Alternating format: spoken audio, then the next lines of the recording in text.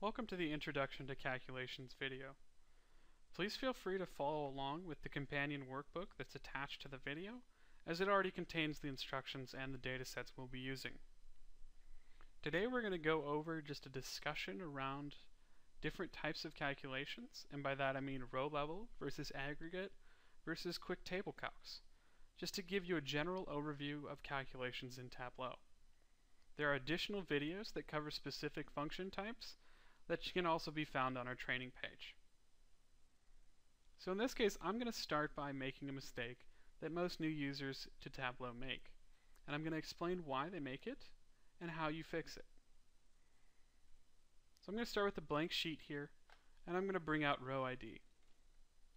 This is simply a field that has a number that's in sequence here for every single row in our data set, and I'm going to bring out my profit to text, and I'm going to double click sales so that that's put into the table as well. And so what I'm going to do here is create a profit ratio. So I'm just going to right click my profit field and choose create calculated field. This same dialog box can be reached by going to analysis and choosing create calculated field as well. So I'm going to take here my profit divided by my sales and call this my profit ratio wrong, because I know this is going to return the incorrect results. And to make sure that this shows up correctly, I'm going to right click this field and change the number format here to percentage. And I'm going to bring this out into my view, and you'll say, hey, that looks right. You know, what's going on here? Why is that incorrect? And you can't tell because at this point we're doing a row level calculation.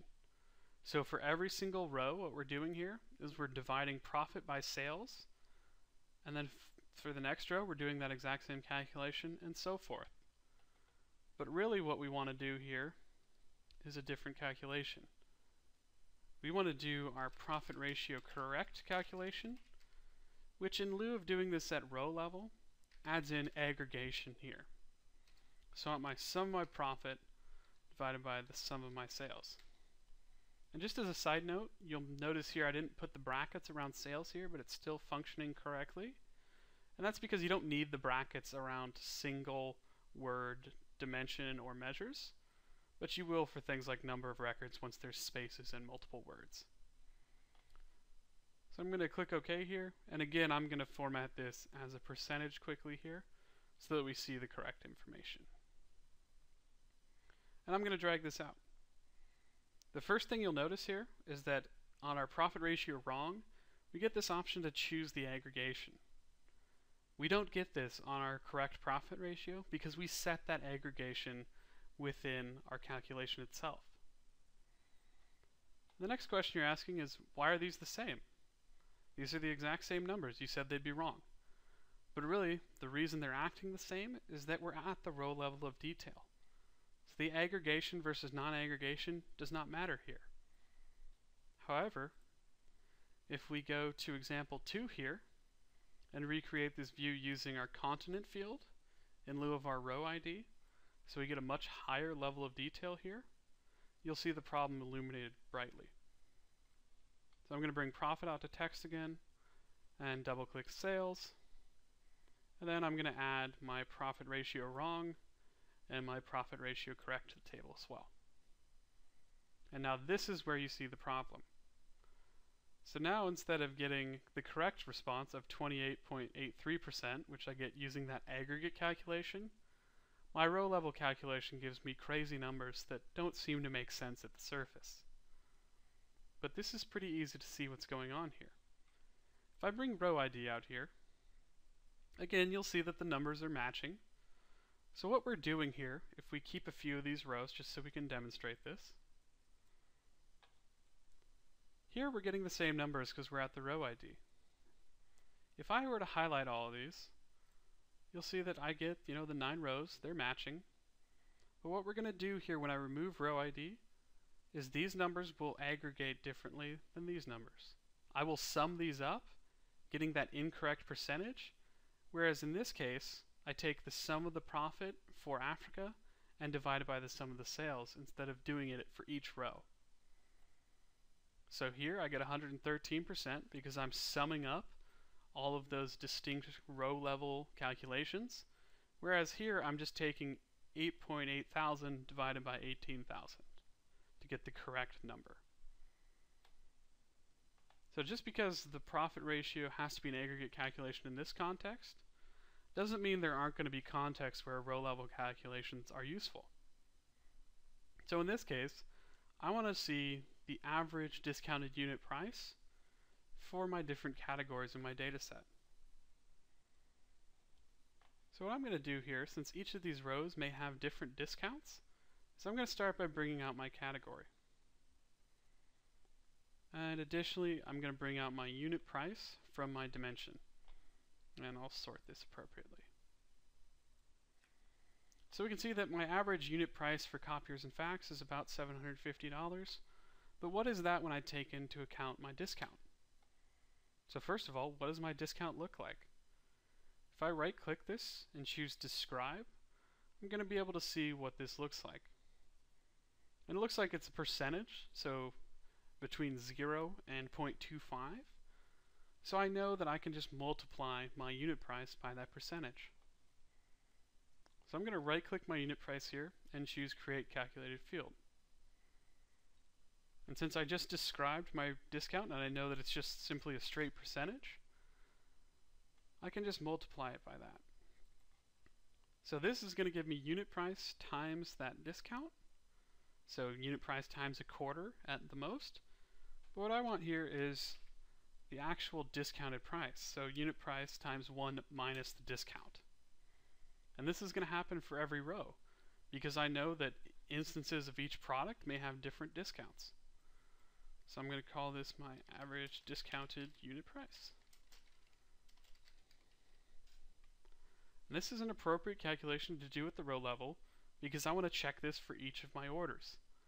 This isn't something I want to do at the aggregate level because I don't care if one product has, a 15% discount and another one has a 1% discount. I don't want to aggregate that. I want to do that at the row level and then aggregate those results. So the first thing I'll do here is I'll change this back to average. And now you can see on average, I discount these by about $30. So there are instances where row level calculations are going to be useful. So don't always just jump to the aggregation, though they are more common. The final example we have here is talking about another type of calculation we have in Tableau. And these are known as table calculations. There's going to be another video specifically discussing these at a deeper level of detail, so please feel free to refer to that for more information as well. So in this case, I'm going to start by using my order date, and I'm going to start by looking at my raw sales information. So I'm going to bring out order date and sales. You'll see we're using that Tableau hierarchy for the dates and building out to year automatically. But what I want to do is use my continuous day parts down here so that I can see my sales by month over time. And this is useful. I can tell visually in some cases, where I went up, where I went down. But in cases like this, it's somewhat difficult to tell whether I increased or decreased. So how can I show this in a more visual manner? How can I see how much of a jump this was versus how much of a fall that was? I can do this with a quick table calculation. So if I hold down my control key and click and drag sales, I'm just going to create a second copy of it up here on the row shelf. And on this second copy, I'm going to left click this drop down, or similarly right click the pill, and hover over quick table calculation. And I'm just going to choose percent difference. And you can see a couple things right away. First of all, the axis has changed to a percentage because of the calculation we've chosen. And second, I didn't have to know the formula to create a percent difference. That was built in. What we're doing here is taking the information we receive back from the database, so all of this information here, which is known as the table data, and running this table calculation on top of that table data. This explains why we get this one null, because we have a first point here. We don't have any sales before January 2010, so there's no way to calculate that difference. But once we get to February, we know we had a large drop in sales, so we're able to calculate that difference. These calculations can be controlled in many ways. So I could change this to say, hey, I want to look at this by year, the next date, so I could start and go backwards. These are very flexible calculations and very powerful calculations. Additionally, they don't have to just be used on the row shelf.